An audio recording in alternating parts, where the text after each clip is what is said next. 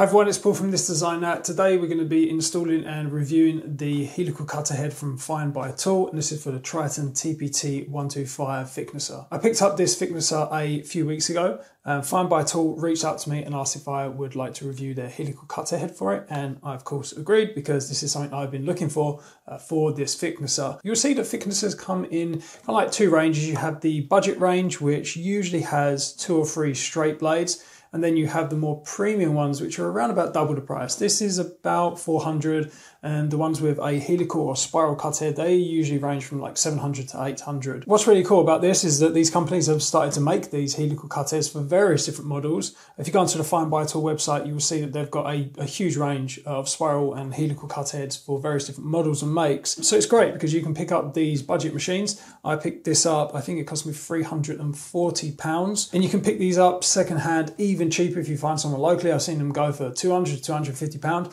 and then obviously you can buy this from FindBuyTool. I believe it retails for around about $300 to $350, depending on the taxes and the shipping of whereabouts you're based, and you can drop it in and you can turn it into a much better machine. Let's talk about the differences quickly between a helical and a straight blade thicknesser. So the big selling point to me is probably going to be the maintenance and longevity of the cutter blades.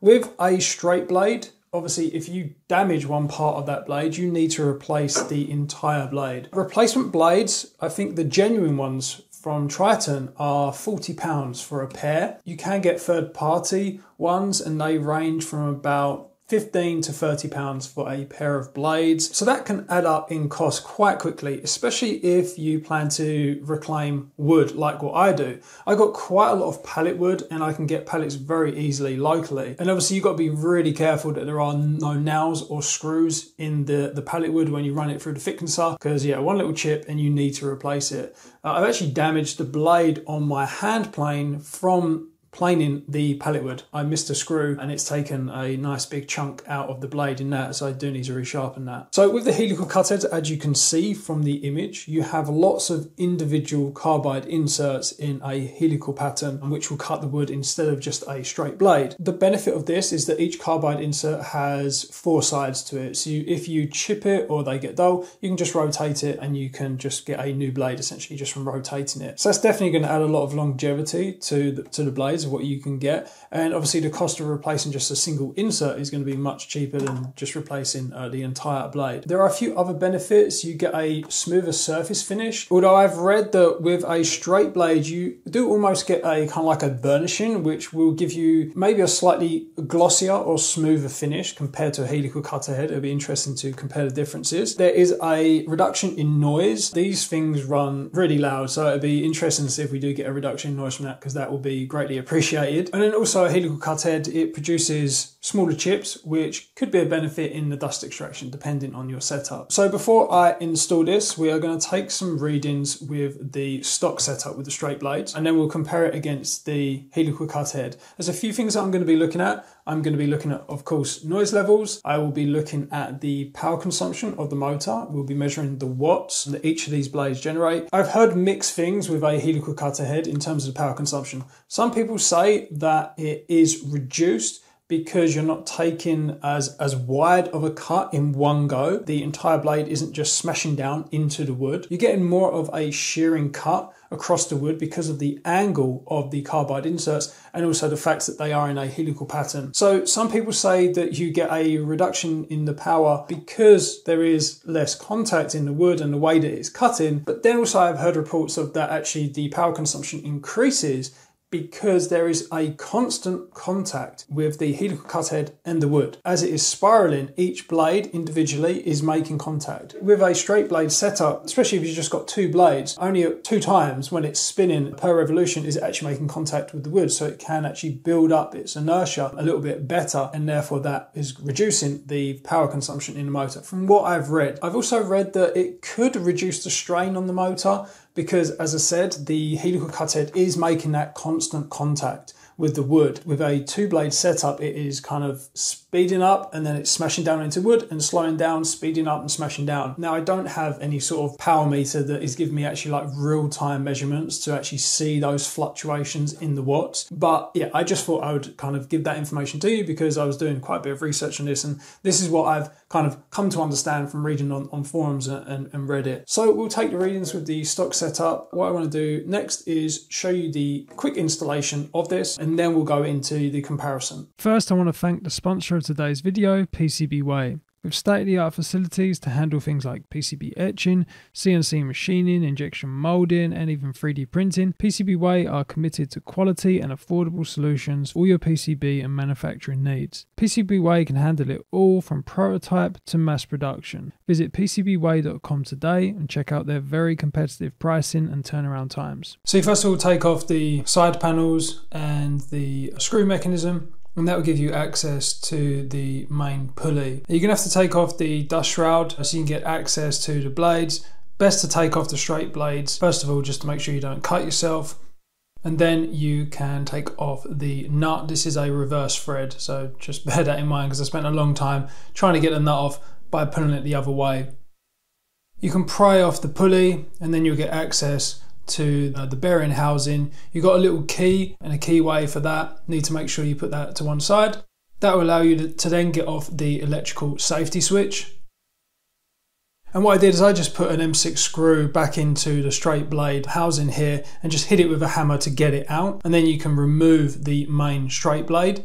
And then it's time to just swap in the helical blade. So with the FindBuyTool, you will get some nice NSK bearings, which are going to be replacement. You want to hammer out the old bearings, but you want to keep that bearing housing because you need that. You also want to take off this spline shaft, which is just threaded onto the straight blade housing. You then put on the bearings. I put the entire helical head into the freezer just to freeze it, and so it will shrink and it will just make it a little bit easier to get these bearings on. Put back in the key and then you can fit back in the helical head. It's best to put the blades on once you've installed it, not before you've installed it, because you just got more chance of cutting yourself. And then it's just a case of putting everything back on, putting on the nut, putting on the electrical safety switch, putting back in the threaded rod, and this will connect to the bottom sprockets. Fit the housing, put back on the side panels. So it's a pretty easy installation. I think with just a few hours and just some basic tools, you can probably get these things off. The only difficult thing is probably going to be the bearings, getting them off. If you've got a bearing puller, I'd recommend buying one of those from Amazon. You can pick them up for like 10, 15 pounds. It's just going to make it a bit easier to get those bearings off. Next, let's jump into the sound test. This is just a before and after with the straight blade and the helical blade. And I've reduced the volume a little bit just so it doesn't deafen you, but you should get an idea of the readings.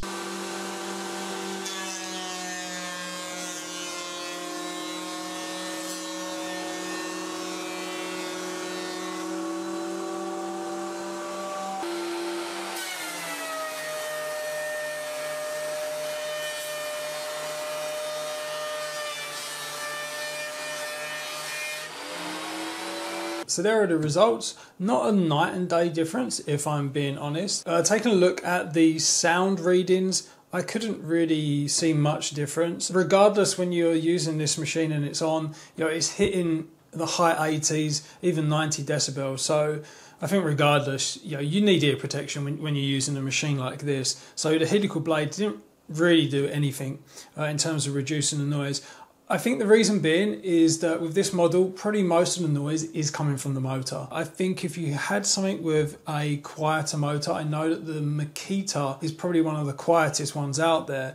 I think if you probably swapped in the blade for that, you may hear the difference, but with this budget model, this motor absolutely screams regardless of the blade. I got my VersaFlow helmet with my ear defenders on, and that's what I'm using all the time when I'm using this machine. So that is a little bit annoying. I was hoping for a reduction in noise, especially just to help out the neighbours when I'm using this machine. I have seen other reviews. They did actually record quite a drop in the decibels when they're using the straight blade compared to the helical. I'm not sure why I didn't see that, but yeah, we didn't see any reduction in noise. Looking at the surface finish, again, know, I did not see the kind of massive improvement in surface finish that I've heard, you know, other people saying. To be honest with you, just at a quick glance and to touch, the straight blade actually feels smoother. I think that, you know, you do get that slightly more glossy finish with the straight blade. With a helical, you do get a little bit more of a matte finish. And just to touch, I can always tell just from touch what is the straight blade and what is the helical,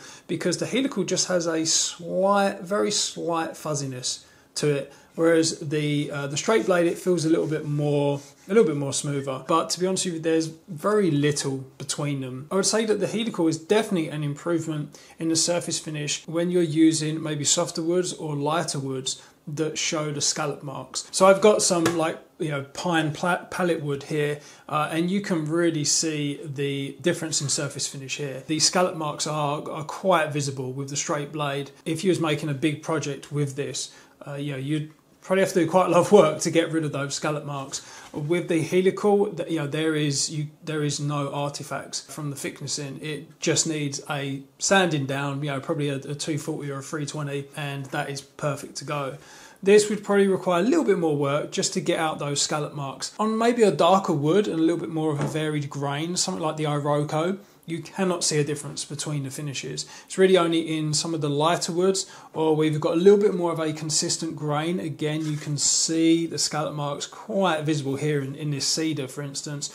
When you pick it up in the light, you can really see the scallop marks. With the helical, I mean, that there is nothing. It looks like a nice plain surface. In some cases, I would definitely prefer the helical to the straight blade. I think you could probably get away with not sanding some of the wood types with the straight blade, but with the helical, to the touch, every single one just does feel just a tiny bit fuzzy. So they would all definitely require sanding after you have thicknessed it. With power consumption, I didn't really see too much difference again. The straight blade peaked at 1900 watts and the helical cutter peaked just below that. I think it was about 1867 watts. So they're very, very close, and honestly, there's not much difference in the power consumption between the two cutter blades. With the chips that you get from the different heads, they are definitely different. They kind of reflect the surface finish. The chips that you get with the straight blade, they do look a little bit more shinier, and they are a little bit more longer, and they've got that kind of scallop shape to them.